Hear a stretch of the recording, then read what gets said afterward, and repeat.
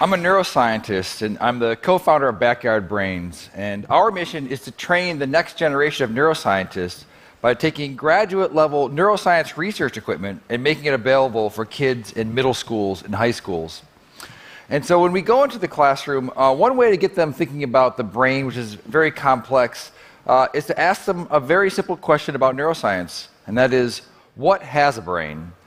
When we ask that, students will instantly tell you that their cat or dog has a brain, and most will say that a mouse or even a small insect has a brain, but almost nobody says that a plant or a tree or a shrub has a brain. And so when you push, because this could actually help describe a little bit how the brain actually functions, so you push and say, well, what is it that makes living things have brains versus not? And often they'll come back with the classification that things that move tend to have brains. And that's absolutely correct. I mean, our nervous system evolved because it is electrical. It's fast. So we can quickly respond to stimuli in the world and move if we need to. But you can go back and push back on the students. You say, well, you say that plants don't have brains, but plants do move. Anyone who's grown a plant has noticed that the plant will move and face the sun. But they'll say, but that's a slow movement, that doesn't count. That could be a chemical process. But what about fast-moving plants? Now, in 1760, Arthur Dobbs, the royal governor of North Carolina, made a pretty fascinating discovery.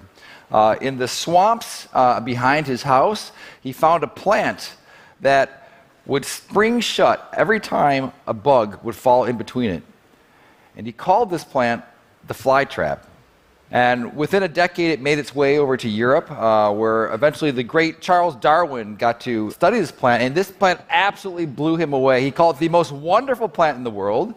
This is a plant that was an evolutionary wonder. This is a plant that moves quickly, which is rare, and it's a plant that's carnivorous, which is also rare. And it's in the same plant. But I'm here today to tell you that's not even the coolest thing about this plant.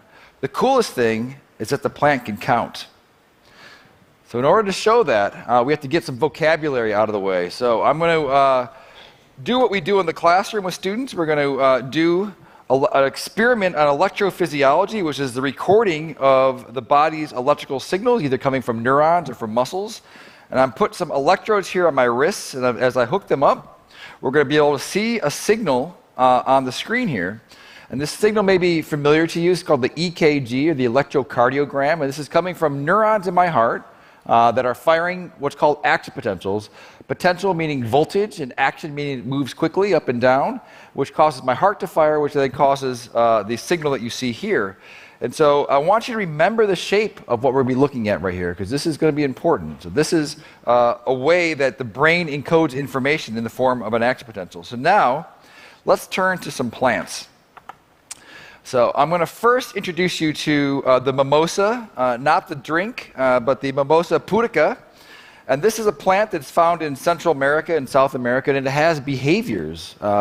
And the first behavior I'm going to show you is if I touch the leaves here, you get to see that the leaves tend to curl up.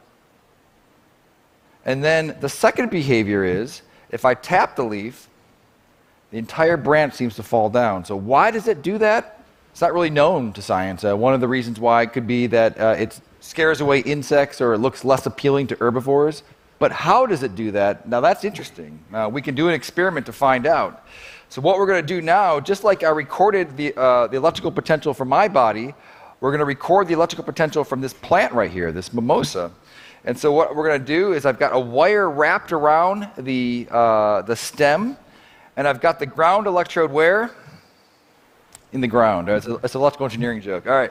So all right. So I'm going to go ahead and tap the leaf here, and I want you to look at the electrical recording that we're going to see inside the plant. Whoa, it's so big. I got to scale it down. All right. So what is that? That is an action potential that's happening inside the plant. Why was it happening? Because it wanted to move, right? And so when I hit the touch receptors, it sent a voltage all the way down to the end of the stem, which caused it to move. And now in our arms, we would move our muscles, but in the plant doesn't have muscles. What it has are water inside the cells, and when the voltage hits it, it opens up, releases the water, changes the shape of the cells, and the leaf falls. Okay, so here we see an action potential encoding information to move, all right?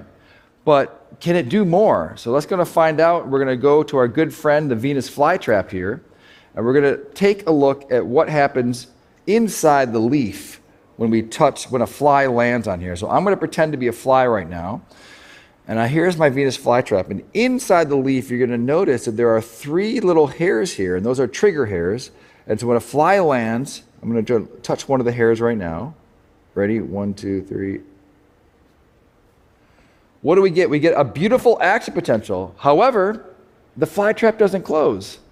And to understand why that is, we need to know a little bit more about the behavior of the flytrap. Number one is that it takes a long time to open the traps back up, about 24 to 48 hours if there's no fly inside of it.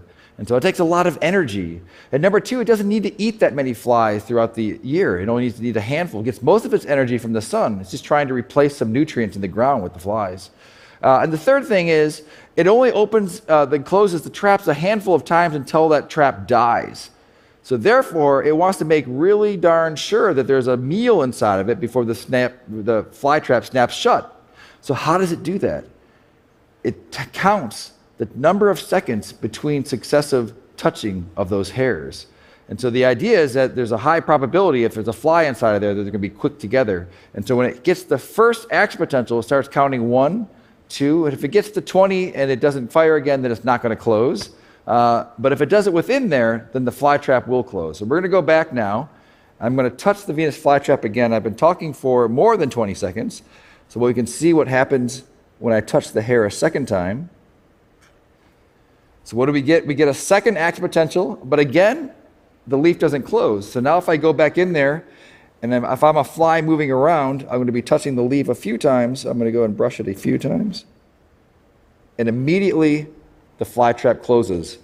So here we're seeing the fly trap actually doing a computation. It's determining if there's a fly inside the trap, and then it closes.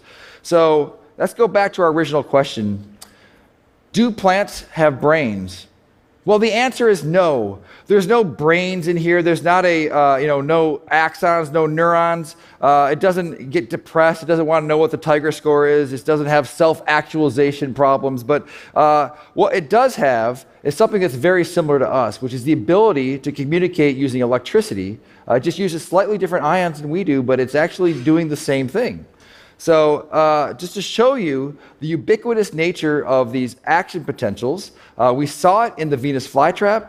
We've seen an action potential in the mimosa. We've even seen an action potential in a human. Now, this is the euro of the brain. It's the way that all information is passed. And so what we can do is we can use those action potentials to pass information between species of plants. And so this is our interspecies plant-to-plant communicator. And what we've done is we've created a brand new experiment where we're going to record the action potential from a Venus flytrap, and we're going to send it into the sensitive mimosa. So I want you to recall what happens when we touch the leaves of the mimosa. It has touch receptors that are sending that information back down in the form of an action potential. And so what would happen if we took the action potential from the Venus flytrap and sent it into all the stems of the mimosa? We should be able to create the behavior of the mimosas without actually touching it ourselves. And so if you allow me, I'm going to go ahead and trigger this mimosa right now by touching on the hairs of the Venus flytrap. So we're going to send information about touch from one plant to another. So there you see it. So